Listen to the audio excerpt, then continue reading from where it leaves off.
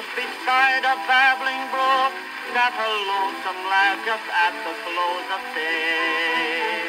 While the sun was sinking down, as from fields of golden brown, the breeze it wafted scent of new-mown hay. Then his thoughts began to roam to a little cottage home, and of a girl he hoped to see ere long.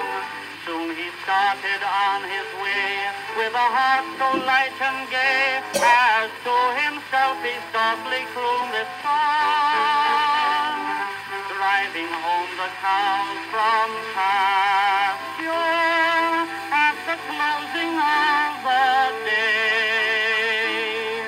Bill and I and Rover drove them through the fields of clover after we got through with breaking hay. Then when supper was all over and with milking we were through, we'd go to our little beds after all our prayers were said, and sleep till we heard cock-a-doodle-doo. Driving home the town from pasture at the closing of the day. Bill and I and Rover drove them through the fields of clover after we got through with raking hay. Then when supper was all over and with milking we were through, we go to our little graves after all our praise was said, and sleep till we heard cock-a-doodle-doo.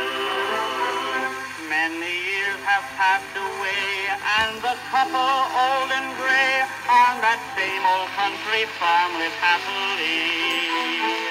In the evening, all alone, they sit in their little home and talk of days fresh in their memory. They can see that shady nook and the same old babbling brook.